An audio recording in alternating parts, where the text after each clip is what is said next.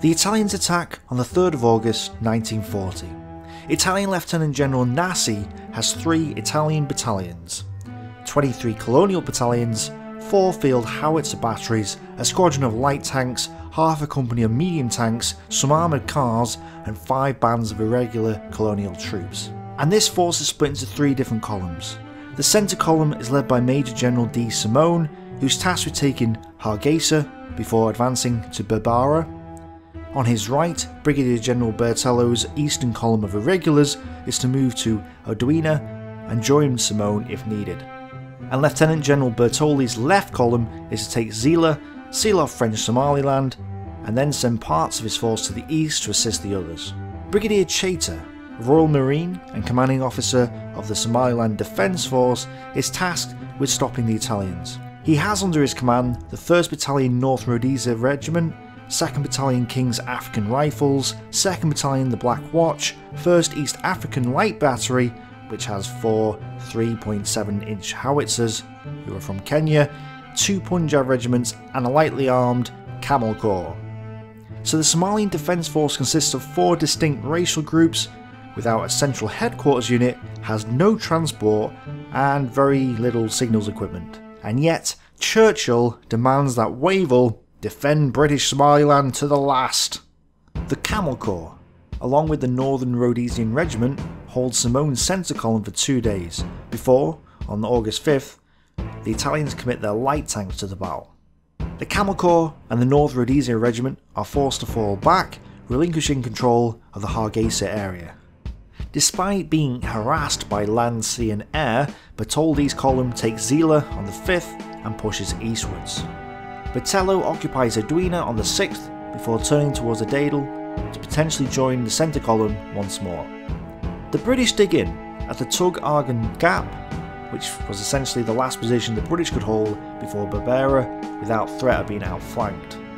After waiting for a couple of days, the advance of the centre column continues on the 8th, with the Italian medium tanks making their first contact in the Tug Argan area. Despite an appalling lack of anti-tank weaponry, Wavell decides to fight and orders a general to take command of the Somalian Defence Force.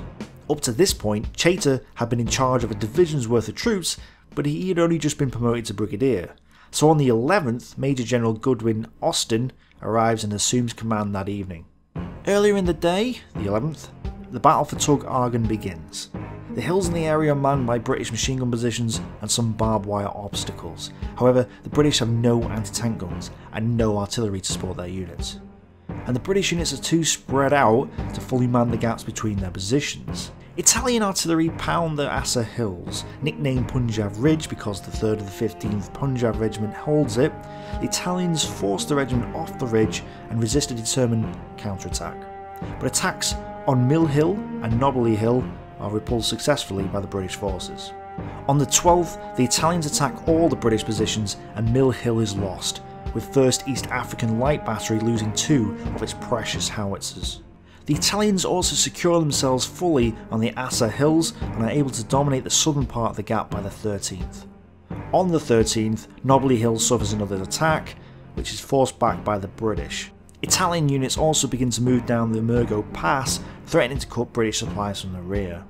On the 14th, Castle Hill and Observation Hill suffer from heavy bombing and shelling, but the British forces still managed to hold against yet another Italian attack. The British send in 2 companies of 2nd King African Rifles towards the Murgo Pass to stop the Italians from cutting off their one and only supply line. This fails and the British are pushed back. General Godwin-Austin is now faced with a choice. He knows that he hasn't got the strength to keep his unit's supply route protected, let alone defeat the Italians. He could continue to hold and let the Italians wipe out his force in its entirety, or withdraw and possibly save about 70% of his force. He sends a request for orders on the 15th and receives a reply at noon. The order is to evacuate. Fighting a rearguard action at Barkassan on the 17th against a slow Italian advance, the Black Watch resist the Italians effectively.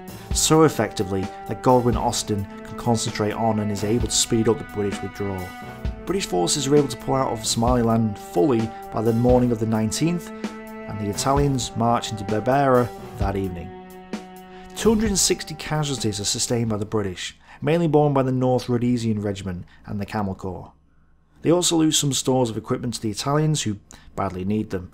However, the main blow to the British is that of morale. Public opinion is shocked by the loss of British Somaliland, and Churchill flies into a rage.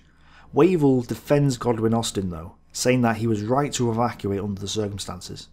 No one can deny that this was a great Italian victory. The Italians, however, lost 2,052 casualties and a loss of material they can't really afford in East Africa. Despite taking Berbera, they're still cut off from Italy and have no lines of communication back to their homeland.